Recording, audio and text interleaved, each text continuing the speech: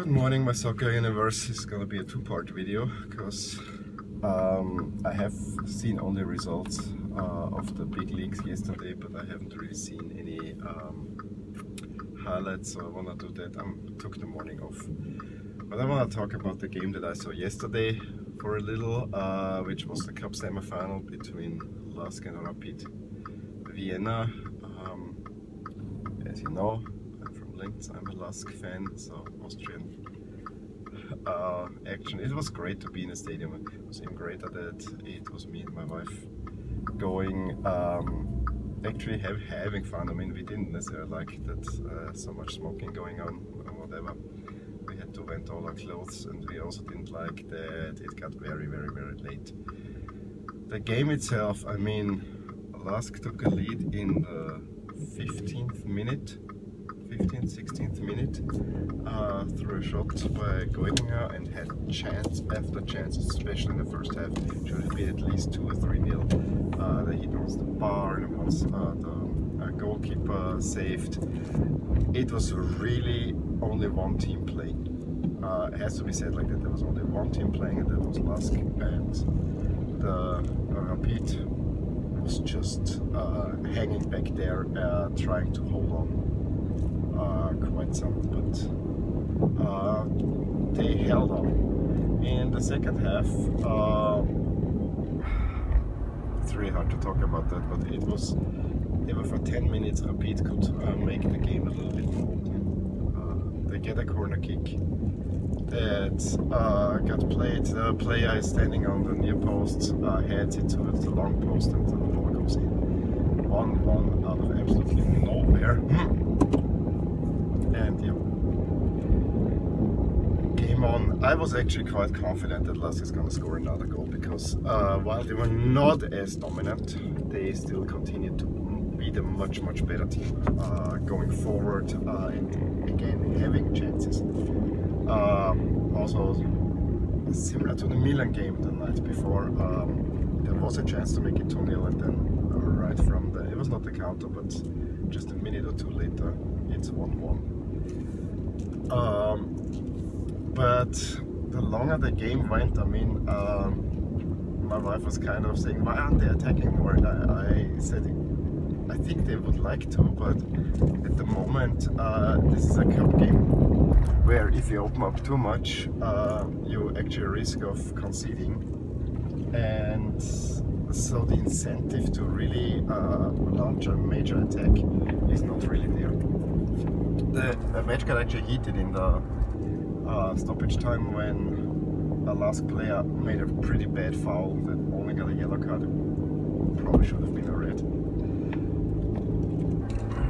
And that incensed the Rapid fans so much, especially one player, the guy who made the equalizer, Hoffman. Goidinger made the goal for LASK, in case you were wondering. Just cannot calm himself. Is yelling at the ref, and the ref gives him 2 yellow cards and sends him off. At that time, the most shocking thing to me is that the coach hadn't made a single change. He waited until, I think, almost the 100th minute to make the first change to his team, and he only made 2 changes in the entire team. He just replaced the strikers. Okay.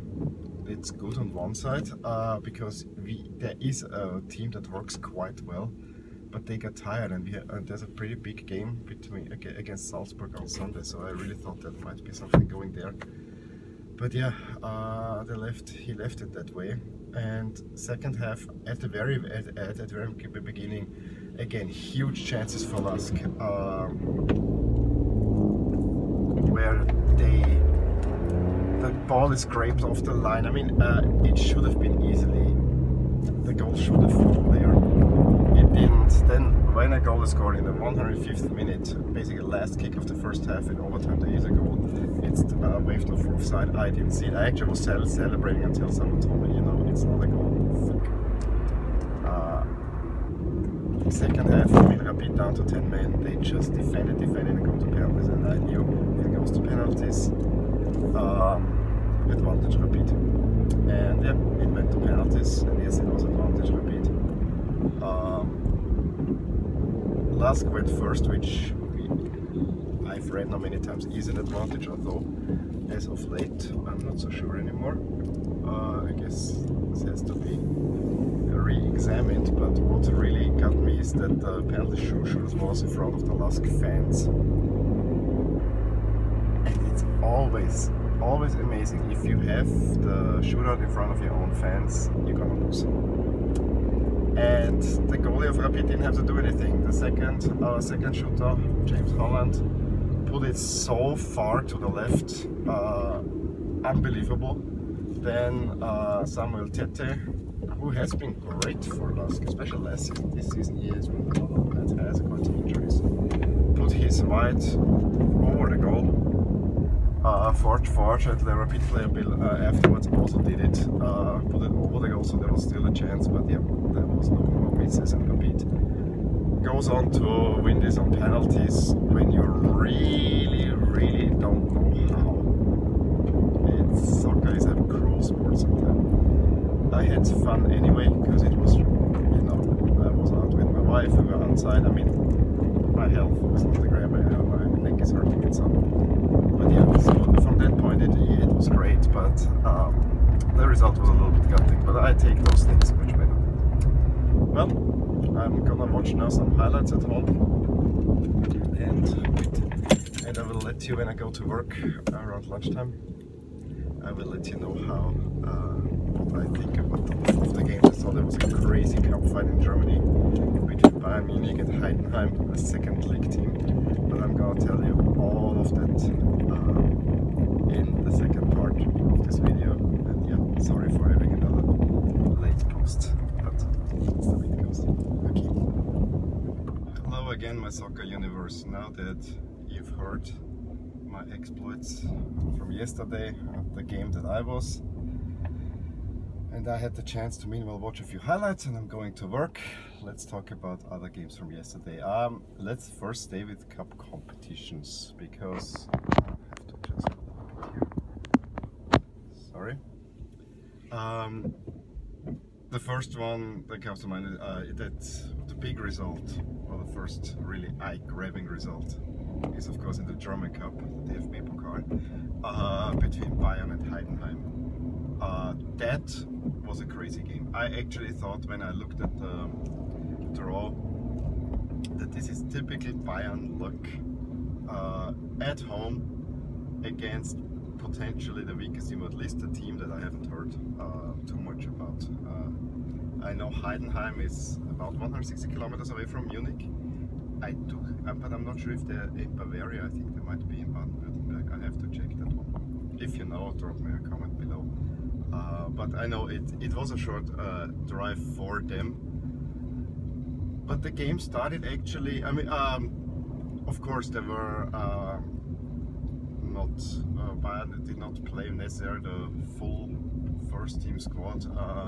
Most notably Lewandowski didn't play from the beginning. And Müller got them, I think, at the 12th, the early goal. And I have to say, I've seen the highlights. You can find them on YouTube. They are really great to watch. I won't remember all the names of the players that scored, not from the top of my head. But I know that Müller scored the first goal, and then probably scene that almost would have decided the game against Bayern. There was a foul on a Heidenheim player who was through to goal, and the ref initially gives only a yellow card, but then he's called to VAR, looks at the booth and he sees, yeah, he would have been clear on goal, and gives a red card in the 16th minute. The ensuing free kick lands on the crossbar. So that was already number one big shocker for Bayern. Heidenheim got their goal to equalize it, and they even made it 2-1. They didn't hide away in the big stadium in Munich, quite the opposite. They attacked. Absolutely glorious performance by Heidenheim, one has to say. And so it's 2-1 at the halftime for Heidenheim. Bayern, of course, comes back. Lewandowski comes on. I think Kingsley Coman comes on.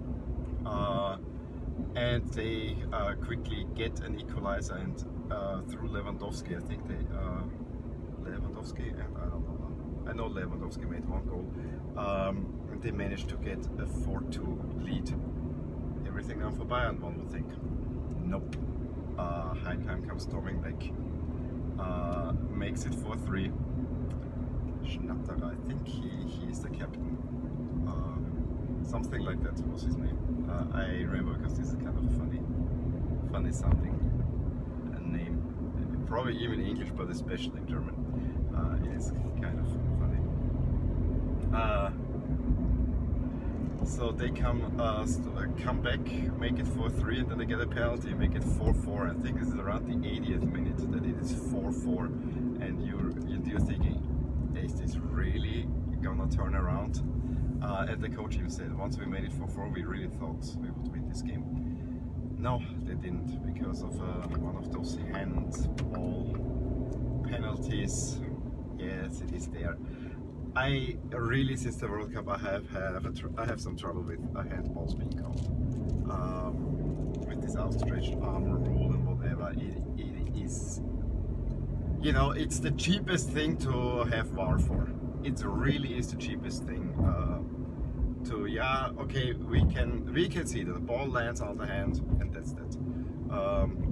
So yeah, the penalty is given. Lewandowski makes it 5-4, and that's how it ends.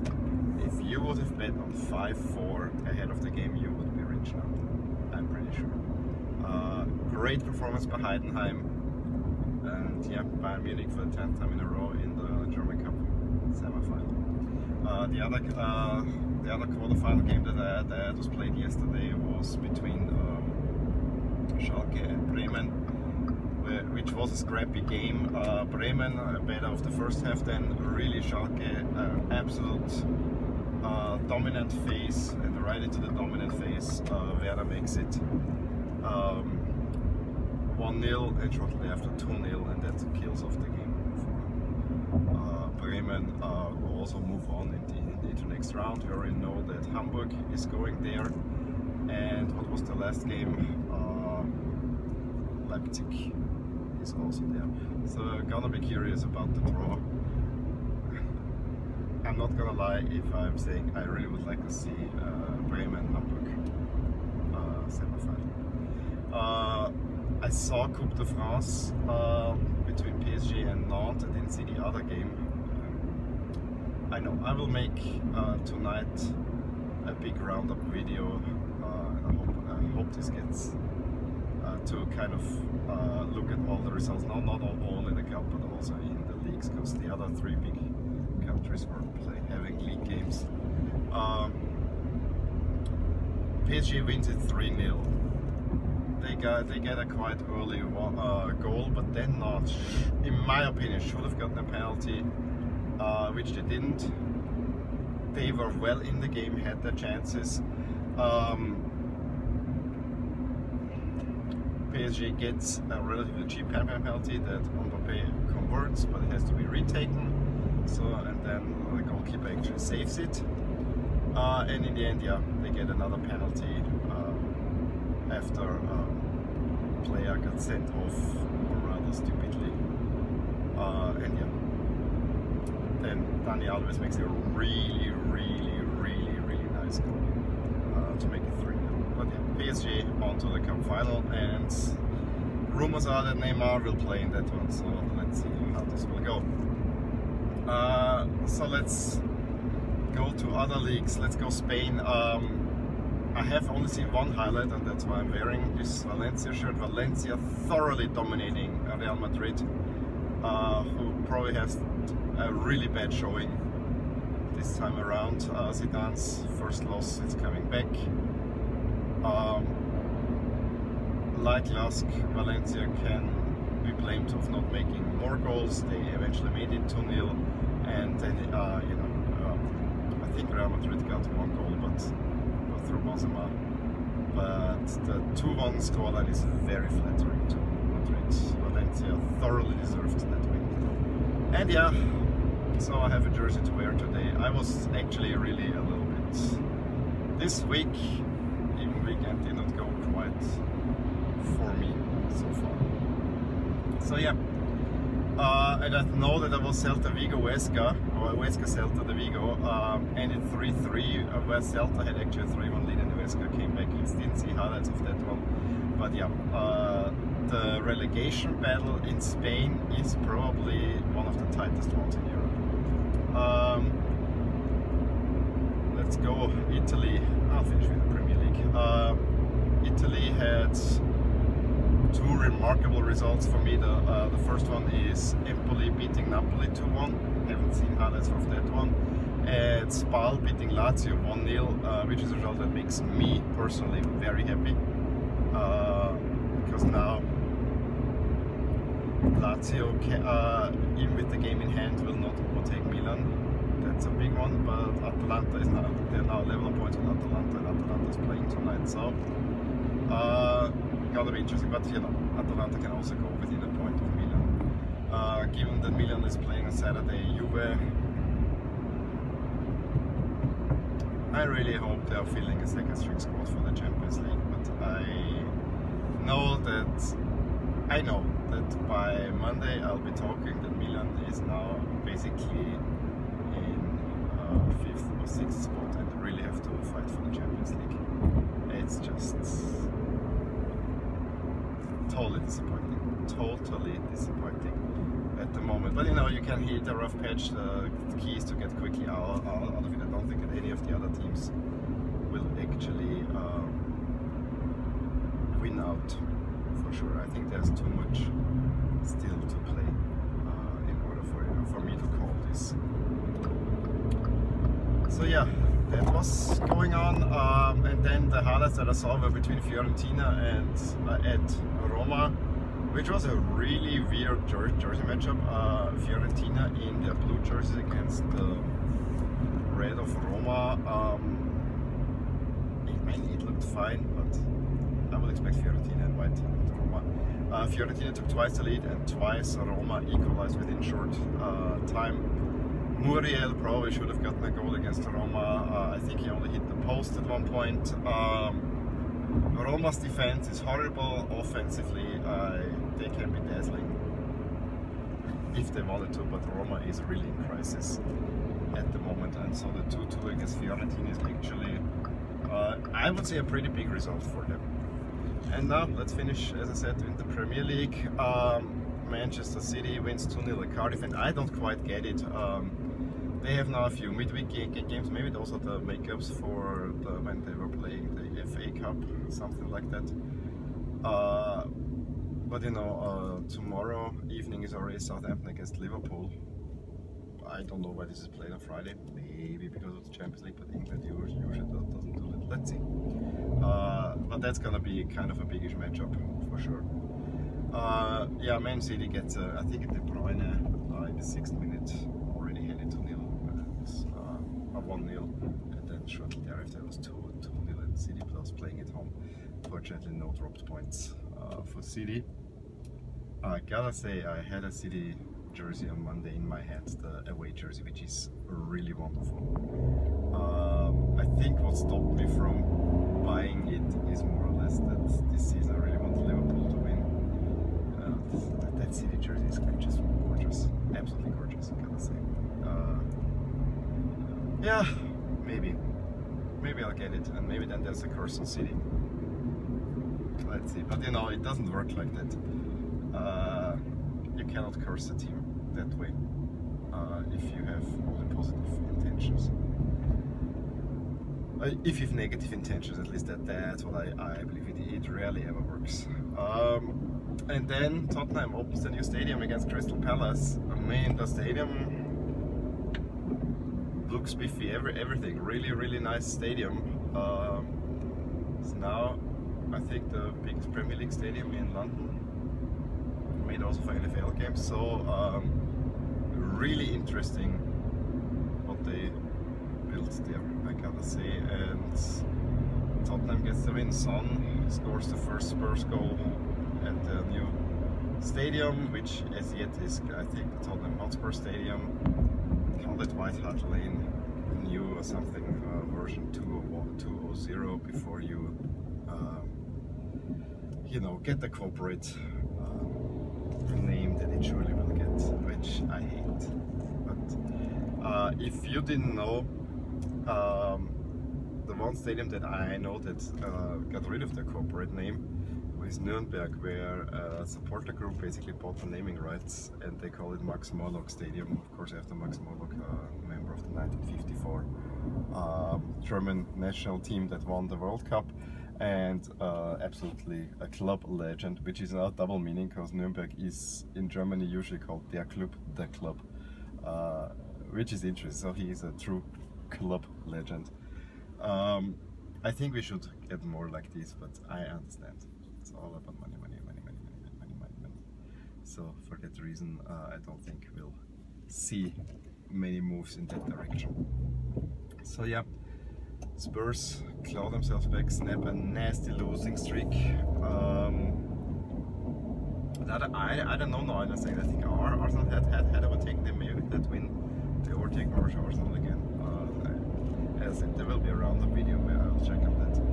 But with the Monday night win, Arsenal was ahead of Spurs, which in itself is a little bit crazy. But then Spurs has now a new stadium, which I gotta say the stand where the rooster is on the top looks so fat. I mean, it looks really, the stadium looks a little bit egg-shaped. The pitch is a little bit more to the side away from that rooster, which looks weird, but you know, I'm sure it's an awesome stadium with a lot of space and all that kind of things in between. On the other side, you know, with all those model stadiums being built, there is a certain charm in old stadiums. I heard now that the San Siro is about to be replaced or something like that, and that really is hurting, because that San Siro is one of those stadiums. I mean, they are revamping the Bernabeu, they are revamping the Camp Nou.